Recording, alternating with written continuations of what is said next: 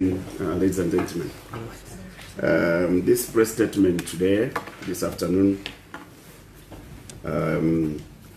is as a result of the release of inmates through presidential amnesty to commemorate the 63rd birthday of His Excellency the President of the Republic of Zambia, Mr. Dr. Edgar Chagwa, who is also Commander-in-Chief.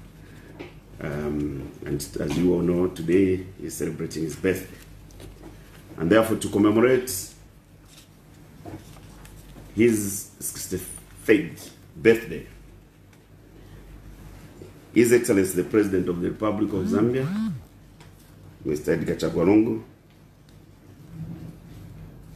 like I said, who is also the Commander-in-Chief of the Armed Forces, as today, the 11th of November 2019, exercised his prerogative of mercy on four inmates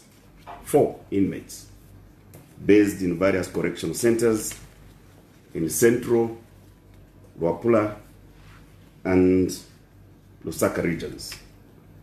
The four names are as follows. 1. Derrick Sinjera. 2. Retired Lieutenant General Christopher Singogo. 3. Mr. Maxwell Mwale. And 4. Mr. Field Mwewa, who is also Chief Mulongwe of Sanfe District in Luapula Province.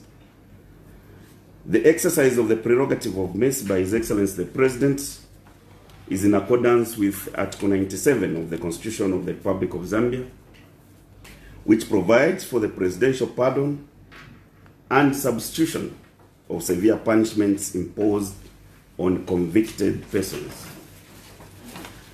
The Ministry of Home Affairs, staff of the Zambia Correctional Service, and inmates of the correctional facilities throughout the country are grateful to His Excellency the President for exercising the prerogative of mercy at the time when the correctional facilities are extremely congested. The few released today will help reduce the congestion and encourage other inmates to behave better in anticipation of being pardoned someday.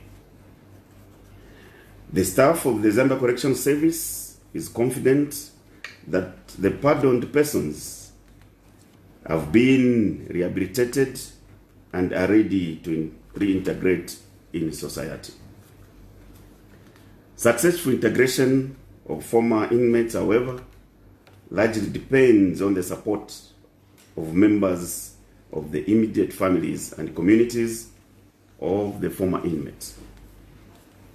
We accordingly call upon the families of the pardoned inmates and members of the public at large to support the former inmates by not discriminating against them. This is essential to give the pardoned a second chance to find their feet as law-abiding citizens. And I think this gesture of love by His Excellency as he celebrates his birthday is worth emulating by many of us as citizens of this beloved country. Thank you very much. Two gentlemen. Good afternoon once again. Good afternoon. I just wanted some form of clarity. I've been monitoring social media and other media networks just on the statements that you've issued. Another one came from State House that amongst the people that have been pardoned includes one Afumba Mombotwa of the Barotseland royal establishment. I notice he's not amongst the four. The list I've given is the final official list, and I'm sure you are aware. Over the years you have come here yourself as a senior journalist. Any pardons are released in this manner, just like I've just done. That's the official list that you should take. It's signed by me here. So if there was another statement, maybe it's overtaken by this one that I've released.